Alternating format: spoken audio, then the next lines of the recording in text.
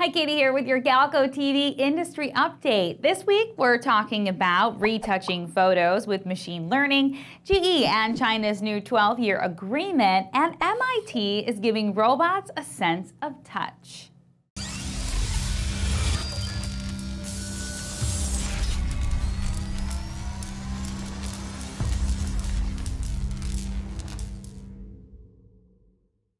Google and MIT have teamed up to take computational photography to the next level, helping you squeeze even more performance out of your phone's camera's hardware through the use of machine learning algorithms to retouch your photos like a professional photographer in real time. The researchers trained neural networks using a data set of 5,000 images created by Adobe and MIT. Each image included in this collection was retouched by 5 different photographers, and this data was used to teach the algorithm how photos are typically edited. This is not the first application of machine learning to improve photos, though the real breakthrough here is getting these algorithms quick and efficient enough to run on a user's device without any perceivable lag. The software itself is no larger than a single digital file and can be equipped to process images in a range of styles. With enough data and practice, it may even be able to someday mimic an individual photographer's style. This technology is not currently publicly available, though it may not be too much longer until you can take even more impressive photos with your mobile devices. GE has signed a 12-year agreement to help boost reliability and profitability across multiple nuclear power plants in China. This includes services to the steam turbines, generators, and auxiliary systems at 3 different plants. GE will help generate reliable, sustainable energy to power the province.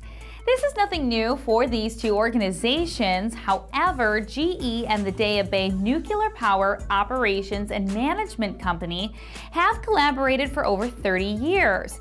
In that time, GE has expanded its total plant solutions portfolio, including its Fleet 360 services platform, and has added significant new technology capabilities for nuclear power plants.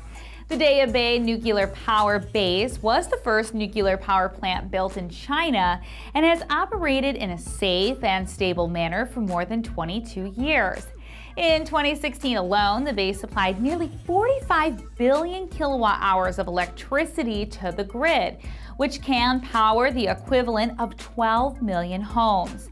Further services that GE will provide to the plant include supplying spare parts, engineering support, on-site service, repair, and life extension for the steam turbines present at the nuclear power base. Compared to coal-fired power plants of the same scale, the 6 nuclear power units in the facility produce power that displaces the use of 14.57 million tons of coal, 35.9 million tons of carbon monoxide emissions, 340,000 tons of sulfur oxide emissions, and 220,000 tons of nitrogen oxide emissions.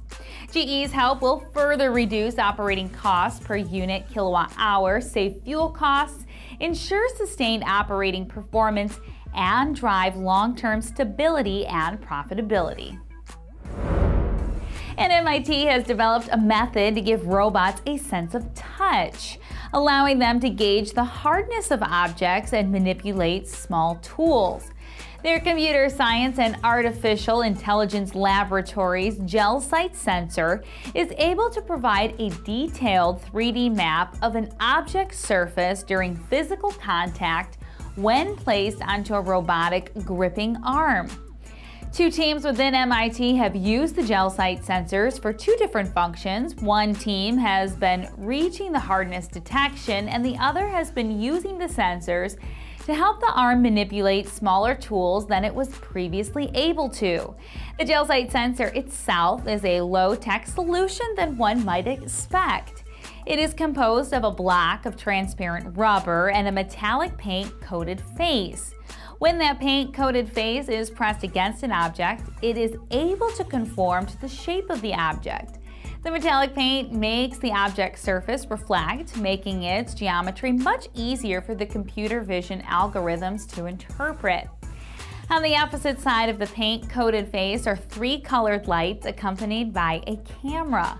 The lights shine on the reflective material, and this process helps the computer determine the 3D shape of the object it is analyzing. There are many benefits to having a robot determine how hard or soft an object is.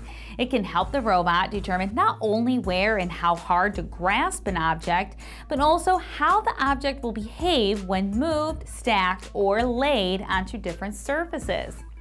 Tactile sensing can also aid robots in distinguishing similar-looking objects from one another. Further tests involving gel sight and the proper algorithms have allowed researchers and their robot to grasp a small screwdriver, remove it from a holster, and then return it.